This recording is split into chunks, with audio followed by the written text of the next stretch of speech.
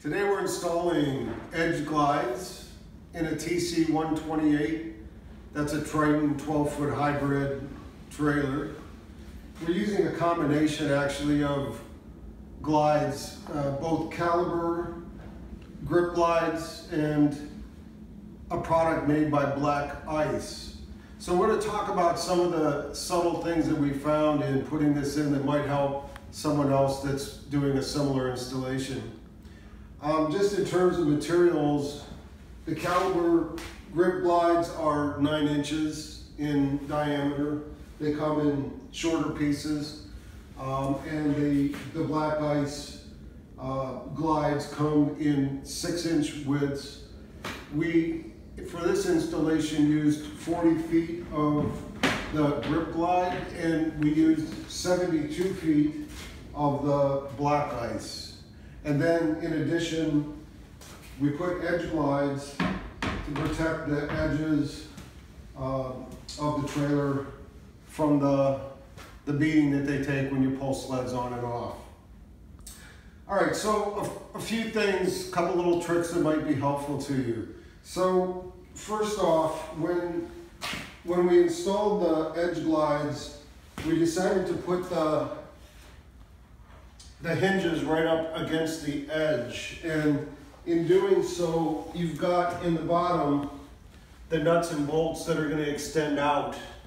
And so in order to have this fit flush, we went ahead and drilled holes into this rubber material to allow it to fit. And the way that we accomplished that was by installing the hinge first and then drilling pilot holes down through the holes in the hinges here, and then larger holes once we had the pilot holes so that everything lined up correctly.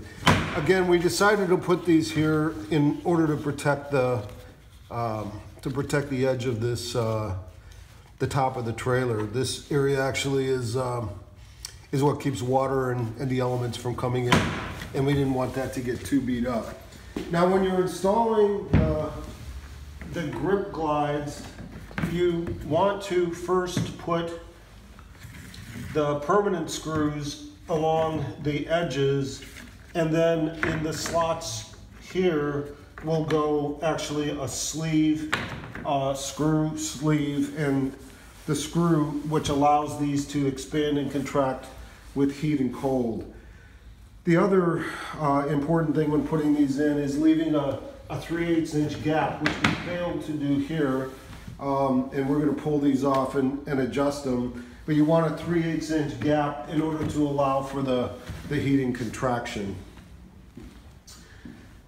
Let's talk about the screw materials for a second. So we discovered when we were putting the hinges in at the top end here, the screws that came with it were 1-inch screws, and those screws ran into the aluminum and sheared off as we were putting them in. So we picked up some 3/4, number 8 3/4 stainless screws, and they fit perfectly along these edges. That was a better alternative.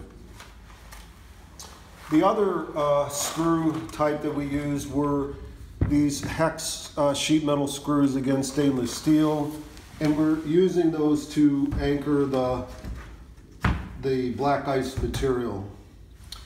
Now, in terms of placement of the glides, we chose to run a glide straight up the center. A lot of guys, when they install these, they'll take 2 pieces like this, bring them together, and then you're having to drill into the aluminum. So to avoid that process, we installed this material up the middle and then put the Black Ice edge glides to the sides, which, in addition to making it easier to install, provides a nice wide base for sliding the sleds around without worrying about damaging anything along the way. So we wanted to start this process of description now before we put the rest of the screws in, And we'll see you in a few moments when we get the rest of the screws in and you can see what the finished product looks like.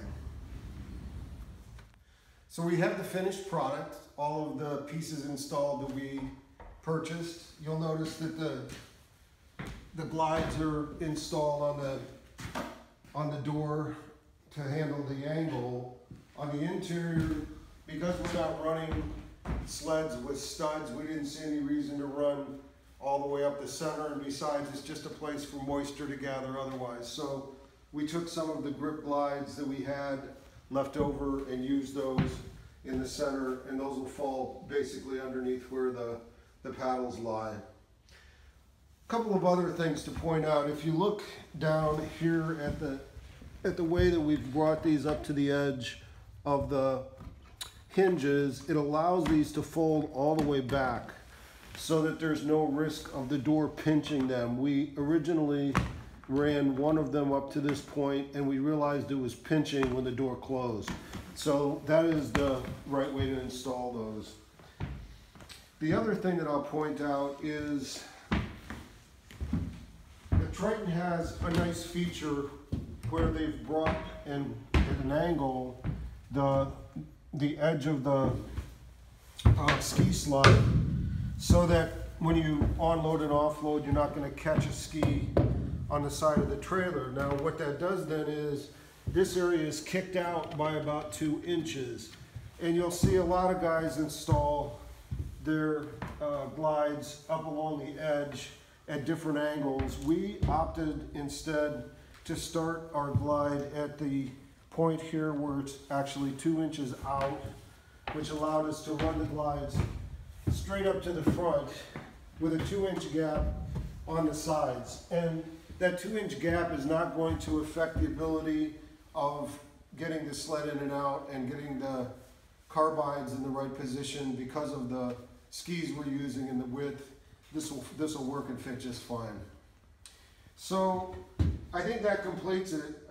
Again, want to remind you, leave a 3/8 inch gap between all of your grip glides, and we did also on the black ice glides, because in the summer when these things heat up, they'll actually fold up and get pretty funky.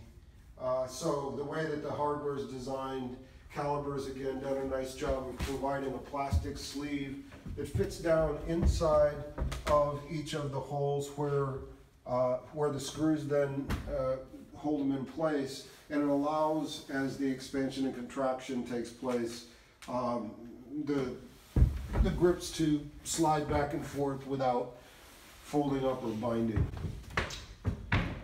All right, that's it for today. Take care.